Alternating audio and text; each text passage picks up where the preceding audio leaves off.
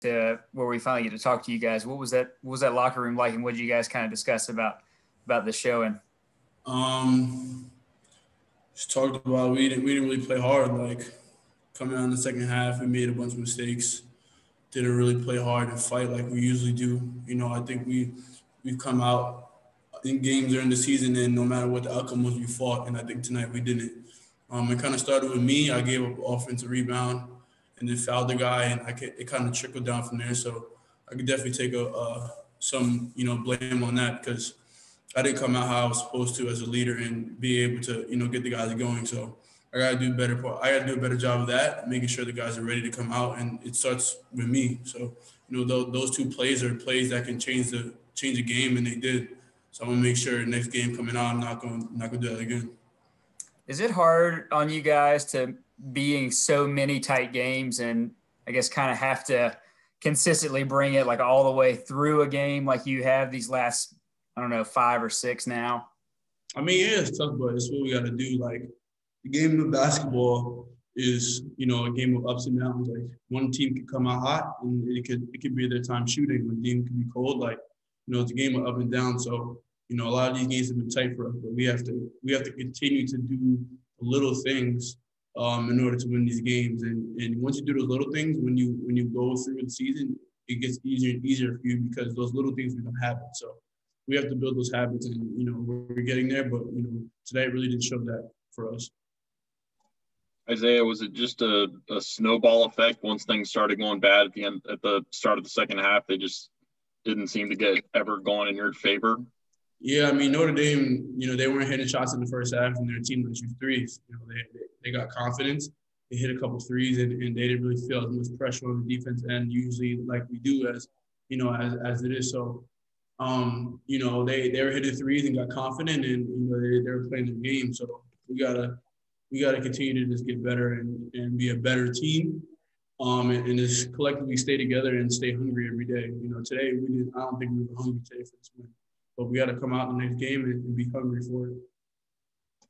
The schedule is not set in stone, but you guys are supposed to have this weekend off. Do you feel like that's a break that you guys need to have at this point? I mean, we just break or not. If we play a game, if we don't, we just gotta continue to work. Like every single day that we have off, or the days that we're in the gym, like we have to grind. Like this doesn't mean there was time to take breaks. Like we're in mid-season and we have a chance to turn this around. Like we have a lot of chances to turn this around. So in this break, I mean, it's gonna be nice for us to get a little break, but we're gonna be grinding in the gym every day. Thanks, A. Of course.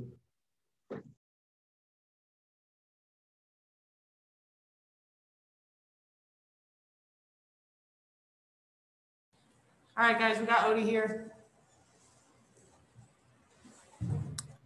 Odie, I guess just kind of take us through the start of that second half and maybe why it kind of took off so quickly, getting out of y'all's reach.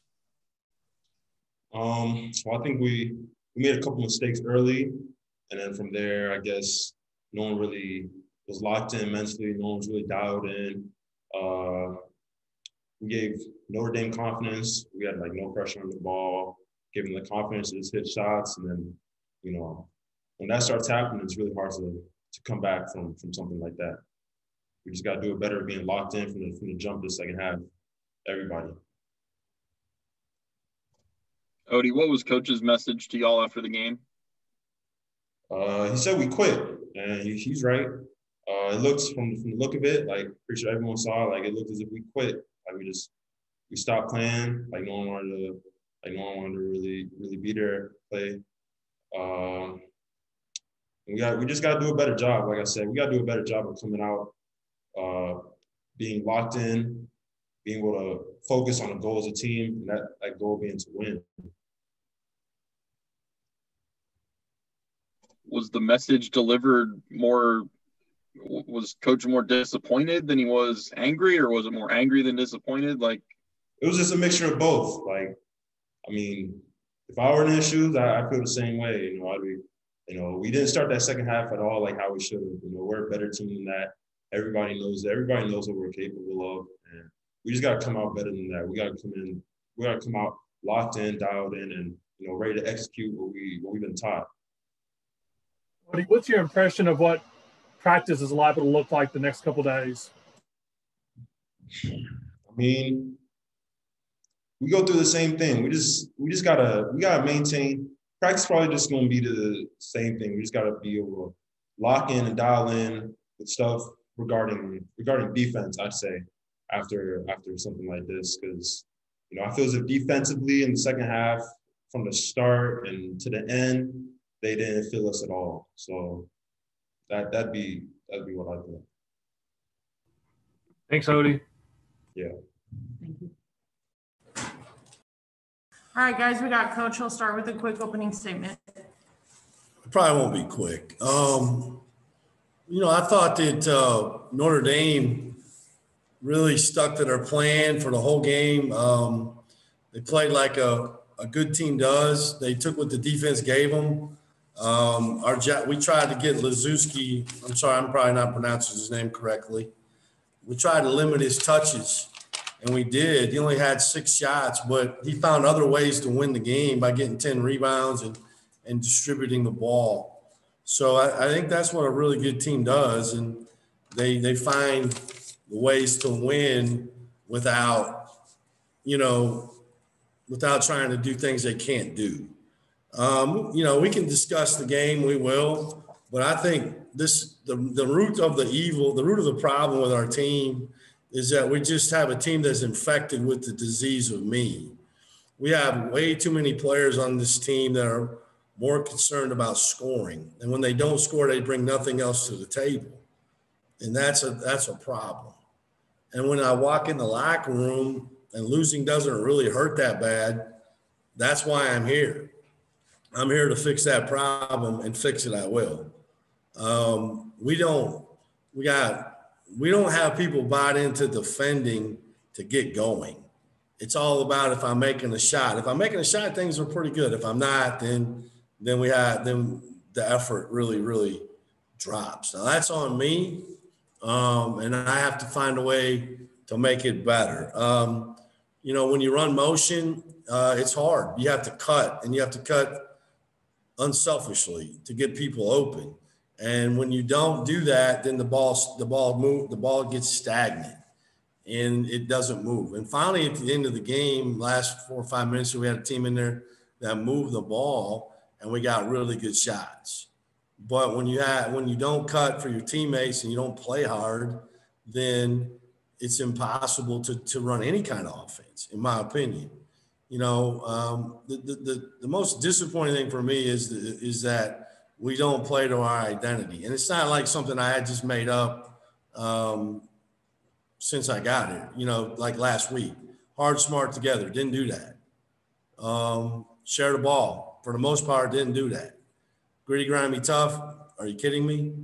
I can't tell you how many times we don't get loose balls when they're there for us to get. But I see it every day in practice. And then execution. The very first play we ran to start the game, we didn't run right. I don't know how that happens. And so it's on me.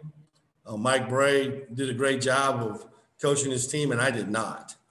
And, it's my job, to find a way to fix it before we play our next game. A lot of 50-50 balls in the first half could have went our way. I didn't think they let us stick around. I didn't think we were playing great in the first half, but it was a 3-point game and a half. But we missed layup after layup, not focused on stops, offensive rebounds, inability to guard the ball. And then finally in the second half, they started to make shots and made us pay. And so I'll open it up to questions. Steve, with kind of those first points you made, were you afraid that this was something that was going to happen eventually? I don't know if that was a long-term worry or if maybe you noticed in practice the last couple of days, like it might. Yeah. No. This way. I don't know. No, I don't think, Connor, I don't think it's something I saw the last 2 days. I've just seen it all year long. We've just been able to mask it by continuing to compete and play hard, but the selfishness of your play being determined, how you play being determined by how you score, it's always been there. It just reared its ugly head tonight you know, we had a couple games there where we could have went the other way and we didn't. We fought back. I don't remember the games off the top of my head, but tonight it didn't happen. We laid down. And I can't believe that's coming out of my mouth. That's just not who I am. And but I don't know, you know, it's hard as a coach to coach a team where you don't have consistent effort or consistent performance. You don't really know where you're going to get what you're getting each night. It's an unsettling feeling, and you know, and it reared its head tonight. We've been able to kind of patchwork it every game, you know, and get a group out there that was connected and playing hard and kept us in the game or won the game.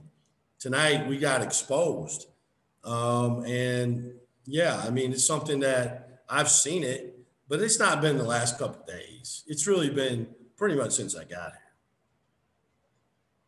Steve, what made tonight different then? Like you mentioned a couple times that being able to. I think effort. I mean, I think effort. I think no fight. You know, we got down. We're only down 3 at half. They come out and go like a 16-0 run. You know, we blow layups. We don't compete on the glass. We run in twice. We had guards run just right into screens. Guys gave up threes.